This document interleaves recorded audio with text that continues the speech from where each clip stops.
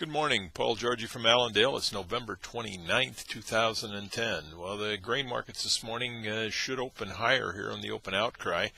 The outside markets are providing some of that support. The dollar right now is up 35, but we got crude oil stronger, gold is stronger, cotton, sugar is all higher here this morning. So we're seeing some strength around the commodity markets here today. The stock indexes, however, have shown that we might open lower in the Dow here this morning, as it has gone from a higher number to a lower index here as we speak. Things we got to watch for this week: we got first notice day tomorrow on Tuesday in the December contracts of grain markets. We've got expect probably not a lot of deliveries, but that is a risk that if you stay long going into that into the close today, you do have that risk, and something that you got to be aware of. Other news: the Argentina's government representative announced late on Friday that they had made a deal with Russia, and that Russia was going to be buying 3 million metric tons of corn from them here at the end of this growing season, which in 2011. It's giving an indication that Russia is going to have tighter grain supplies and stocks than what they talked about. So that in turn is supporting the wheat market and the corn market here overnight. Also, we've got cash markets that are firmer here in the U.S., basically because corn is harvested, bin doors are closed, lack of farmer selling is supporting the cash needs, and end users needed for, if they need grain to finish out this year, have to bid up for it in order to get it. Soybean market, China, the Dalian exchange were lower overnight on ideas that margin requirements were increased, and that China is still going to implement strategies to curb inflation. That has caused some pressure there, and then late in the session we did see some strength over there based on user demand. The South American crop seems to be moving along well here. Weather conditions have improved in Argentina. They look like they're going to get some more rain here this week.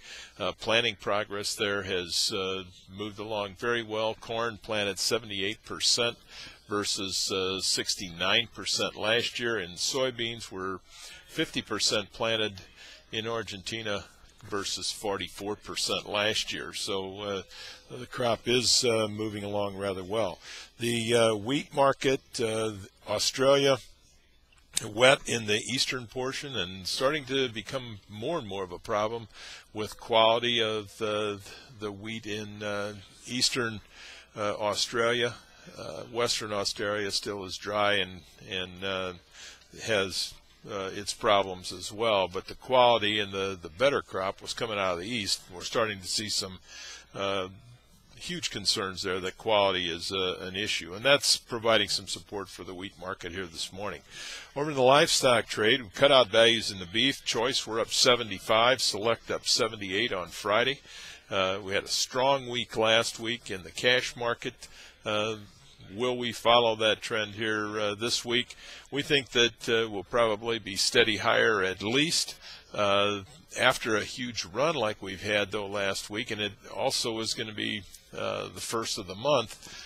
You've got to wonder, can we follow through with stronger prices here? The asking price of the feedlots right now are 103, 104, even 105 in some areas, 164, 165 in the north. The futures market's got resistance in the December contract at 106 or 102.60. That's been the high made in October. If we can go through that and take that out, I'm sure there'll be some more stops waiting there, but the question will be, can we maintain that strength? If we can, I think that will provide some support for the cash markets as well this week. In the pork market, we got cutout values there down slightly, only 9 cents.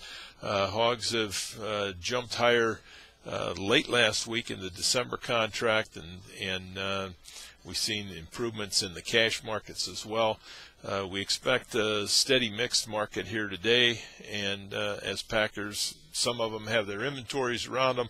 Some are going to need some more hogs to slaughter this week, so we expect a steady, firm trade there as well, with the product market going to lead the way. We should see some improving in demand, some fill-in buying there as this Thanksgiving holiday and the turkeys getting all the featuring gets out of the way. First of the month, demand for beef and pork should improve. The technical resistance, 78.20 in the nearby hogs, and 76 even should give us some support. If you got any questions, certainly give us a call here at Allendale at 800-262-7538. We want to remind you that we've got the Allendale Conference coming up in January. You can call in, get your tickets, and get your seats saved there. We have got a good crowd already, so we look forward to seeing you, and we wish everybody a very successful trading day, and we'll talk to you tomorrow morning. Thank you.